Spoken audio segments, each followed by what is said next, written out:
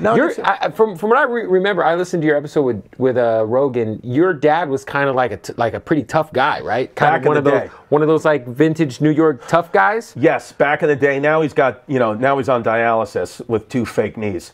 But he's back in the day. I think a lot of guys he's from the Bronx.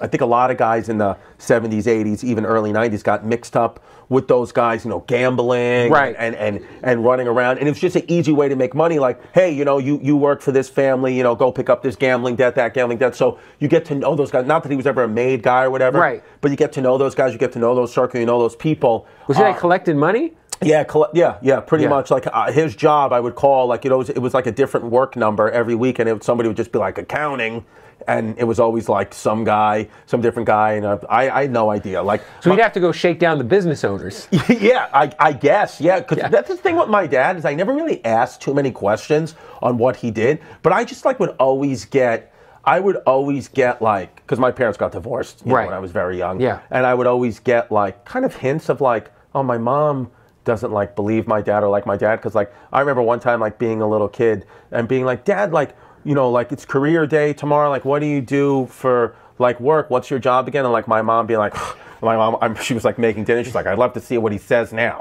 Like, like she was like, let's see what bullshit he comes up with. Accounting. Well, no, I remember he said, he goes, I go, he works in he goes, oh Chris, I work for the banks. And I was like, oh, you work for the banks? And my mom went, ha! The banks, and they just kept like making the spaghetti, and I was like, yeah, she was just, and I remember like not like just be like, okay. Is that why your mom divorced him? My mom said my mom served divorce papers to my dad when she was pregnant with me because he gambled. This was 1984. I was born in 84. Okay. So Jordan year. He was drafted in 84. Bro, 1984, there's a book. I forgot what it's called. I think it's called Glory Years. It's about how wild the year 1984 was. I haven't read it yet, but there's like a lot of shit that went down in 1984. Right. But so 84, my dad, bad gambler, whatever, took like $8,000 of like of their like $10,000 savings and bet it on like the Montreal Expos, like some bullshit random thing, and they lost. And then I think what happened was somebody called, my dad didn't pay up, and somebody called my mom at like whatever it is 10 p.m. and was like, where's the money? I know you're pregnant. You don't want to fall down a flight of stairs, like shit like that. And then my mom took me to like Lancaster, Pennsylvania. Like we got out. We got to get out of Dodge. Got out of Dodge, came back, gave birth, but then I think that was like the beginning of the end. And then, but my dad always says, he's like, when you were born, like that's when I feel like I hit the lotto, like that, like you. And then he started to like slowly get out of it all. And now, I mean, I don't know anything like about, I have multiple family members on my dad's side who were like murdered and stuff. Like that's like real on the nose mafia shit. Murdered, like shot and killed. Police never investigated it, so it's like like Sleep with the Fishes kind of bodies. Shit. Yeah, bodies in a found. Trunk. Oh yeah. So I'm like, so that stuff, I'm like, oh, see, that's the thing with organized crime and all that. Like, it's cool and romanticized in the movies, and it is. I get why, but when it's actually in your family, you're like, I don't. Who was like the closest relative to you that passed? My uncle, so my aunt's husband, but I was again a little kid, right. But him and his son, my cousin, were just murdered, like shot to death at work. In Long Island?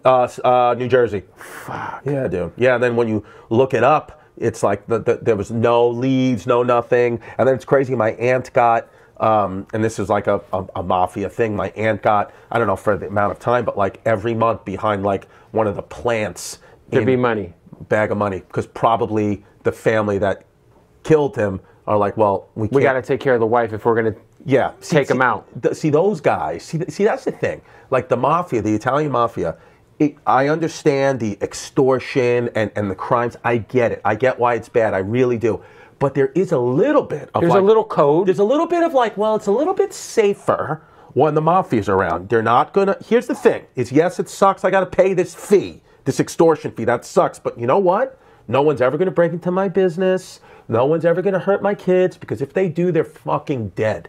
And they will not mess with you unless you mess with them. At least the old guys were. The new people, I don't know.